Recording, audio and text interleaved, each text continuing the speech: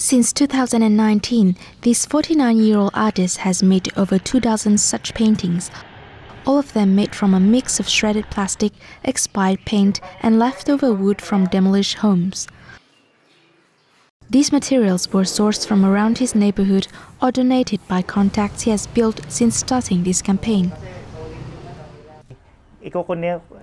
We also collect expired, used and bad orders of paints from hardware stores. There are different ways in how we collect them, either from donations or we get from demolished houses. We also get plywood that we also use as materials for our canvases.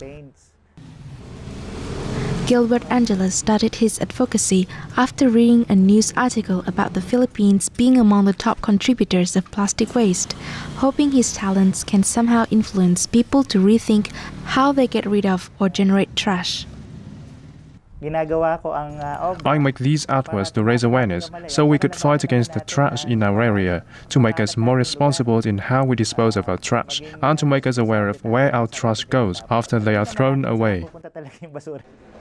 His artwork have since been featured in upscale galleries, with paintings selling for about $600 to $3,000 depending on their size. A fraction of the process will go to his recently established group Green Arts. I love the fact that it gives us hope. This particular painting is called Living Hope, and that I find it really does give living hope. It's got beautiful colours, recycled plastic, repurposing bad things and making them beautiful things. The Philippines is among the top 5 marine plastic polluters in the world, according to a 2017 report of the environmental group Ocean Conservancy and the McKinsey Center for Business and Environment.